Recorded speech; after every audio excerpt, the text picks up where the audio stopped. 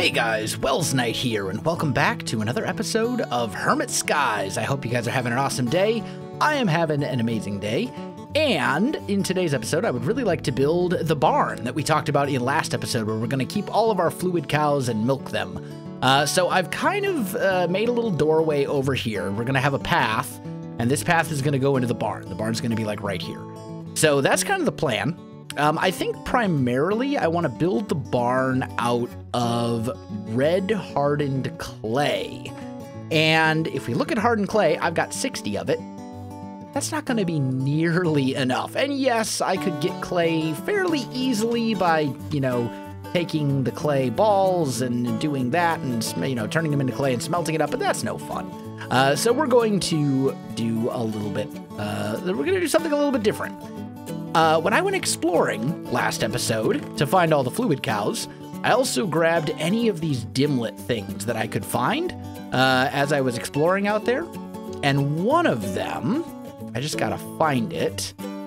One of these is hardened clay. There it is. So we'll be able to take that and make a dimlet that will have hardened clay in it, and then we'll be able to just get ridiculous amounts of hardened clay. So here's the plan. Let's go and make an empty dimension tab, and we'll throw that into here along with this guy.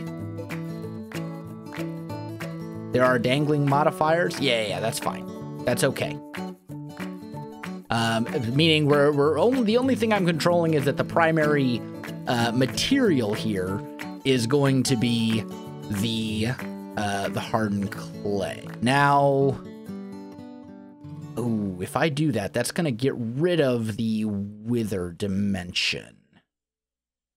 It should be fine. This is going to be kind of a temporary thing.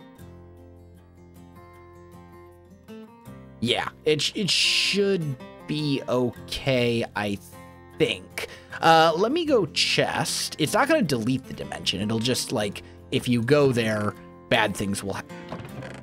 Oh, that chest had stuff in it. Okay, whatever. Either way, we've got this dimension built. So, let's pop over there. Would probably help if I went to the right spot. You, here, dial once. And this is not hardened clay at all. This looks very different than what I was expecting. Okay, so change of plans. Let's go back home. That did not work as I had thought it was going to work. So let's try this again. So we'll put this, that one. There we go. We'll extract. We want this. And then we need, let's look at our, actually all of our dimlets are over here. So we need to modify the terrain. So we're going to need a feature terrain dimlet. Here we go. Islands, grid, solid. There we go. And let's try this instead. So we'll go like so, store. And now let's toss that in here. And now that should work. Dangling modifiers. That's what it was talking about. Because I wasn't telling it what to modify. I was hoping it would just work without me having to tell it the thing to modify, but apparently that's not the case. And that's fine. Okay, there we go. So now we will dial once. And let's try this again. There we go. That's a little bit more like it. So this is essentially a giant, solid, hardened clay dimension. That's this entire dimension is essentially hardened clay.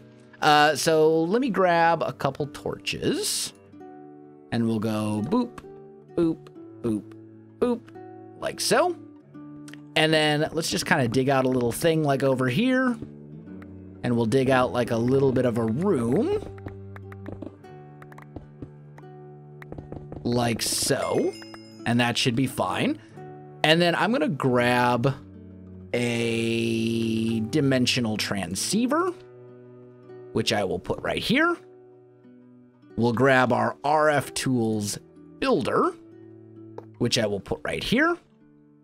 We'll grab our shape card, and I will right click this, say first corner goes here, and then we're gonna go this way for a while.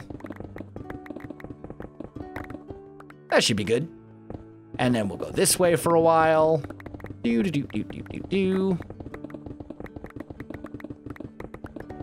Again, that should be good. I mean, this is only for the barn, so.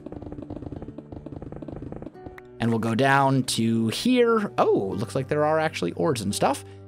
And then we'll say right there. Okay. So now we should have essentially like this really large mining area that's just going to be mined out by the quarry. And we'll kind of light some of this up because otherwise we're going to have mobs. Look at all the mobs that spawned just in this tiny short amount of time. We're lucky there are no creepers here and that it's all just skeletons. Okay. I think we're good. So now we put you into here and I need to grab a lever like so. We'll grab a, let's just do a diamond chest. We'll make one of those. Like that. Put that right here. And that should start, that should start quarrying this whole thing out. So we're just going to get tons and tons and tons and tons of hardened clay. And that will be plenty of hardened clay for the purposes of our project here. Now, before I send this stuff home, I do probably, also, we'll say, hardened clay dimension. And that can be public, I think. I don't really have any problem with other hermits coming here to mine out copious amounts of hardened clay.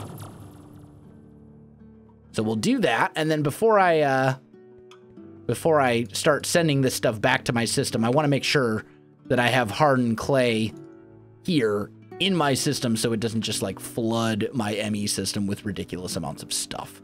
So that should be fine. We'll say hardened clay, dial once.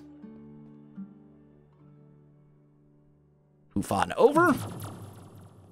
And then we'll grab some item conduits and some speed upgrades.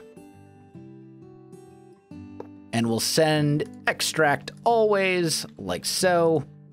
Insert, make sure this is sending items. So that will start draining all of this stuff, and we're going to get tons and tons and tons and tons of hardened clay. And that should work out for us pretty well. So there we go. That takes care of our hardened clay problem. Now, let's head back home. And let's go. Let's go here. Let's see how much hardened. We've already gotten 2,000 hardened clay, so we're set there. So now we want to make that into red hardened clay. And let's just make a bunch of it. If you're wondering how I got the red dye, you can get rose bushes by throwing them into a mana pool with an alchemy catalyst or whatever it is underneath it, and then you can just use bone meal to, you know, make more and more rose bushes. So that's what I did. So let's kind of mark out the barn here. I want the barn to start, I think, right. Well, let's actually do like a 3. Well, let's think about this for a minute. Let's grab our chisel. Let's put the red hardened clay away. Let's grab some spruce. That's more than I need, but that's fine. And let's do these guys. And then we'll kind of bring this out a little bit. So we got 1, 2, 3, 4, 5, space, 1, 2, 3, 4, 5. Because what I kind of want here is like a little walkway. And I think if we start the barn like here, this will be good. So let's put that stuff back. Grab our red hardened clay. Ah, I keep grabbing things I don't want to. There we go. That should be fine. And then let's say we're going to have like a 3 high entrance like so. The interior of this, I think we are going to go with the spruce for the floors, or at least for some of the floors. Let's kind of go like so. So that's 5. Let's maybe go like 6, because this place is going to be pretty big. Because we need room for all the different cows and stuff. So let's see. And each cell is going to basically be just big enough to hold a cow. So we'll go probably out to here is what I'm thinking. That's still going to be like super skinny, but that's okay. So we want to go wand. Grab our super builder's wand. And I'm going to need to make a whole bunch more of these spruce things. So let's just make a bunch like that. Go here, go to these, like so, chisel all. And then we got to start bringing this over. So tell you what, let me get some construction done on the barn, guys. I'll be back with you in just a minute. All right, guys, I am back. I've been doing some work, and this is kind of what the barn is going to look like. I mean, obviously, the walls are going to be built up, and we'll have a roof, and it'll be a proper barn. But this is kind of the base of it, right? So we have basically all these little cells, and each cell has a mechanical user. And then the mechanical user feeds out through an item conduit that feeds into another mechanical user, just like we did last episode. So what we still need to do, the bottom row is basically done. I just need to get the actual cows in and get the buckets and the drums or whatever we're going to store the fluid in. The top row has the mechanical users in place, but I haven't configured all the conduits. And I haven't put the second level of drums and all that kind of stuff in it as well. I figure we'll fill up the bottom of the first floor before we move on to the second. And each one of these is 16 slots. So all in all, we have a grand total of 64 slots here for cows. And I don't know if we even have 64 different types of cows. So yeah, that's the thing. Now, let's talk about drums, right? So there's the iron drums here. These guys will hold 256 buckets of whatever. You can upgrade those to a reinforced large drum, and that will hold 4,096 buckets. Or you can go a little crazy, and you can make the demonically gargantuan drum, and that will hold 65,536 buckets. And that's what we're going to be using, is the demonically gargantuan ones. There are also quantum tanks here from Quantum Storage. But each one of these requires 3 iridium ingots, a 64K ME storage component, and retrieval, fluid retrieval nodes and stuff. So, like, this will basically hold an infinite amount of fluid. But I honestly think 65,000 buckets of a fluid is probably going to be enough. So we'll stick with the drums. So what I need to do is I need to make basically a stack. I'm going to make a stack of these drums.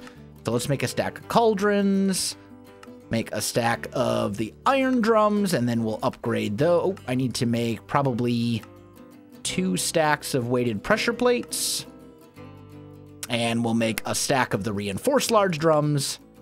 And then we want 2 stacks of these Klein bottles. And I already went to the Nether to make a whole bunch more demon ingots. So we now have a stack of these guys. And we will just put one in front of each of these mechanical users. and that will get the job done for us.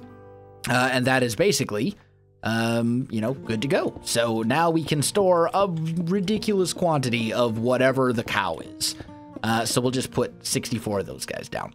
And then we'll have enough for the second row, or the second floor as well. So now, I think what I want to do is I want to start getting some of these cows in there. So let's grab a safari net, and we'll start, let's see. You know what I could do? I mean, basically all of my cows are in this chest. So I suppose what we could do to save me a little bit of time, let's just grab one of those cardboard boxes from Mechanism, and we'll just take the whole dang thing with us. That's the easiest way to do it. And then out this way. Here we go. So, we will go, boop, shift right click the box to get that off. And then we just got to put these guys in here. So we'll go, boop. There we go. Molten Infinity. So we have a Molten Infinity cow here. And we'll go, I should also probably make a stack of buckets, honestly. Let's just do that. So we'll try to milk the cow. I don't think we're going to be able to milk everything. The other thing we need to do, we are on a server. So we need to be courteous of other hermits. So I think what I want to do, I'm going to make a stack of name tags. I need more paper. Let's just go like so. We'll make some name tags. And then let's actually go ahead and make a dark steel anvil as well. This is basically just like a vanilla anvil, except it lasts way longer.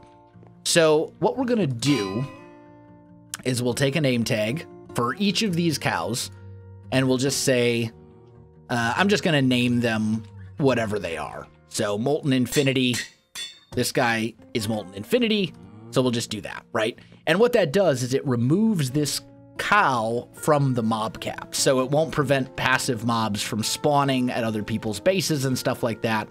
And I think that, you know, that's an important thing for being courteous if you're playing on a server with someone else in a skyblock like this, where passive mob spawns are so important. We want to make sure that we're not blocking other people from being able to spawn, because this is probably going to be an area that I chunk load.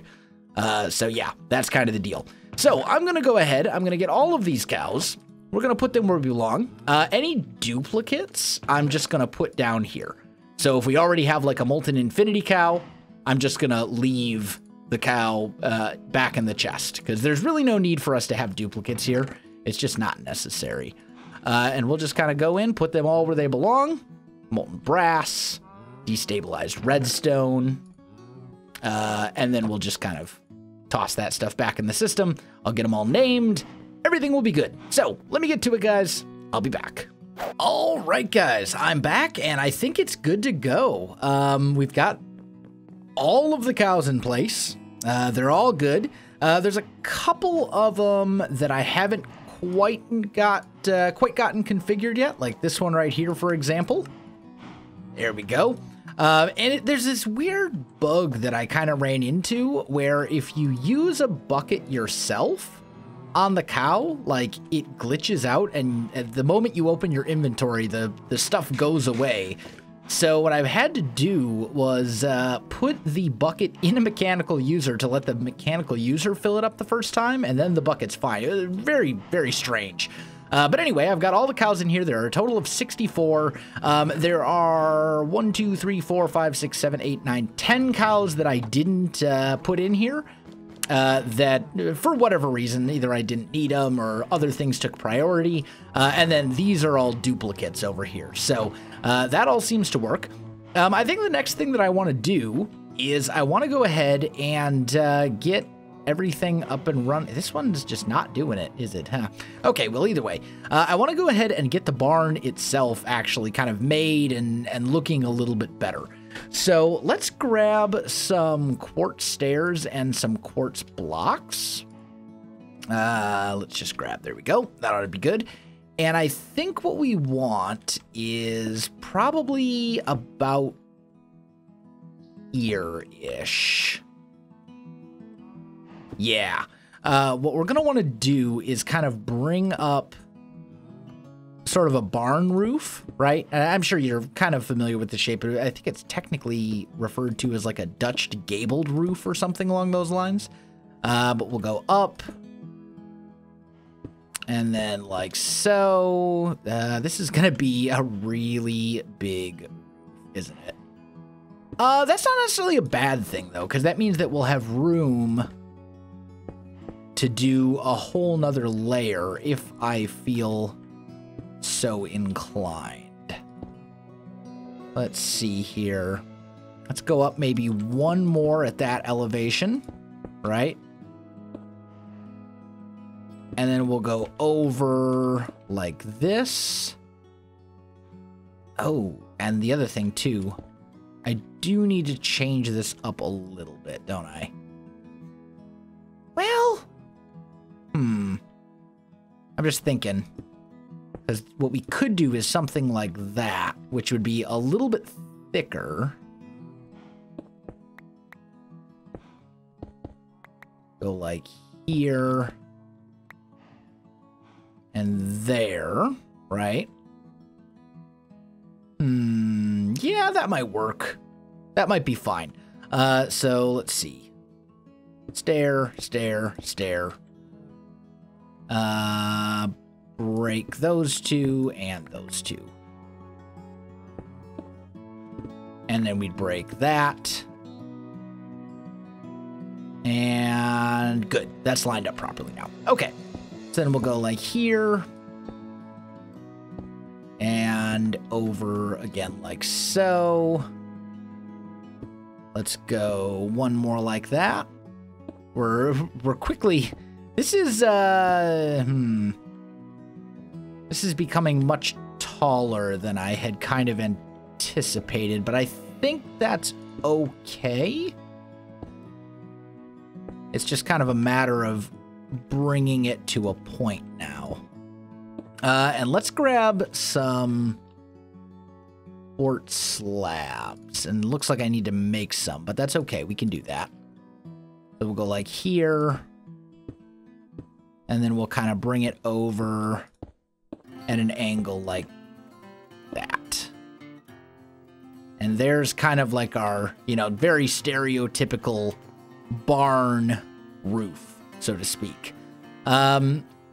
So from there, what we would do is grab red hardened clay. And we would kind of mark out the outline behind these blocks like, oh, that one needs to turn. Like so. As does that one. There we go.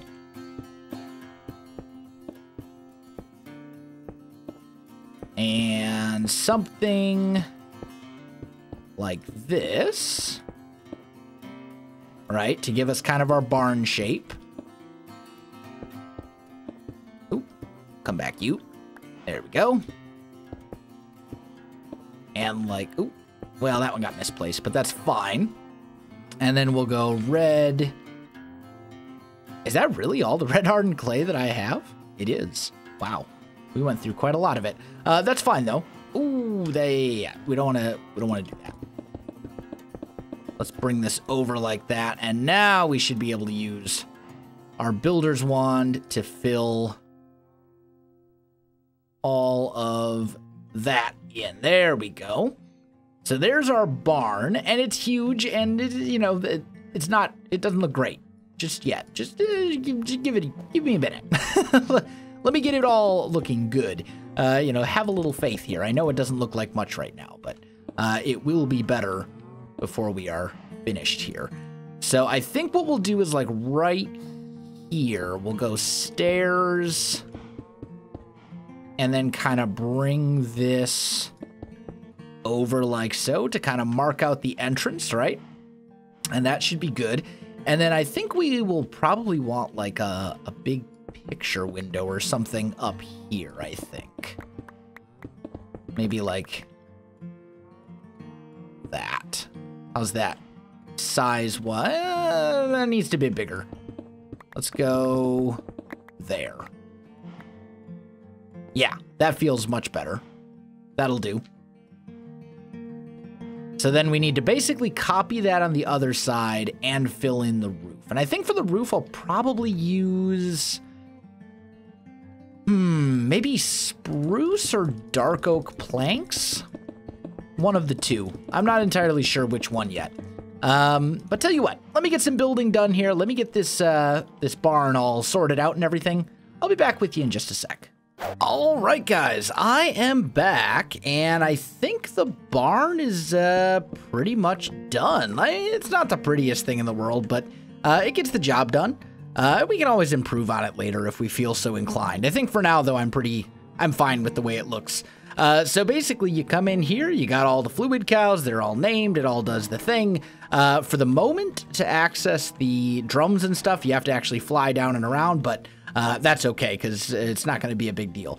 But yeah, it's all done. It's good to go. Now, I want to test something that I didn't think of before when it comes to this molten infinity. Because the thing is, like, infinity is so difficult. Oh, I don't have blazing pyrotheum in the okay, well, I'm going to have to fix that, but that's fine. Infinity is so difficult to get in this mod pack that I think you have to explore all possible options, right? Like, I think you have to. You're like obligated to. So here's what we're gonna do. We're gonna grab some fluid conduits. I'll just grab these pressurized ones. We'll put them here. We'll say insert, and I'm gonna say extract always. And that should start putting infinity into here fairly quickly. Okay, so I'll just let this fill up for a little bit. That's probably good enough for now. So let's stop it. Okay, so we've done that. Now, if I break this and we say extract always and insert,